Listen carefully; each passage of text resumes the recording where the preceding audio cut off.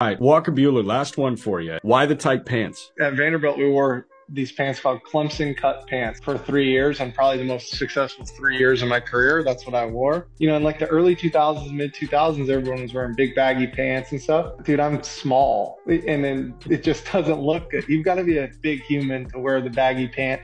Like Corey Seager wears the pants he should wear. They're baggy, but he's huge, Yeah. and they look right. On me, they do not, Fair. because I'm so skinny in my butt and whatever, and it doesn't.